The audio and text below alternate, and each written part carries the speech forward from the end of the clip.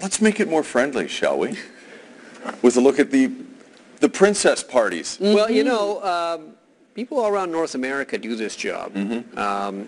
In 2009, our subject decided to change her singing career. She has been a pro since she was a child, but she thought, you know what?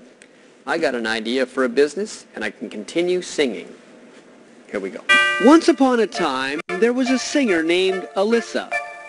She was good enough to have sang for Muhammad Ali, good enough to have her own albums, good enough to have her own country hit. Hey, hey, rich man, full of arrogance and pride.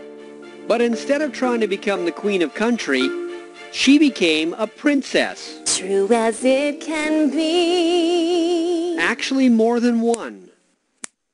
A long time ago, I was actually driving along in the car and I was singing to the Little Mermaid soundtrack, and the person sitting next to me said, "Holy smokes, you really sound like her." And about 10 years after that, I decided, hey, you know what, this would be a great business. Ever as before, ever just But not an easy one.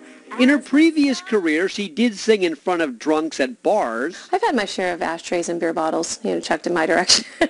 But while this new audience is only hyped up on cupcakes, they are connoisseurs. Kids are very sharp. They know exactly what the characters are supposed to look like and sound like and sing like, and they have a lot of questions that you need to either have answers for or be really good at making stuff up really fast. Yes, the small people audience believes no detail is too small to overlook. Who is the toughest of the princesses to do?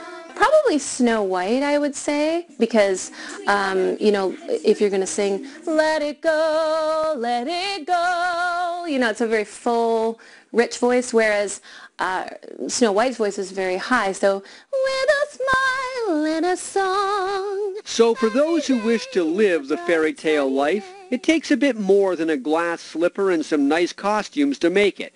The children can see everything, so I literally have to walk into that party going, I am Cinderella. I claim that, because if you go in just pretending, kids see right through that and they're like, I don't know. We are all living happily ever after.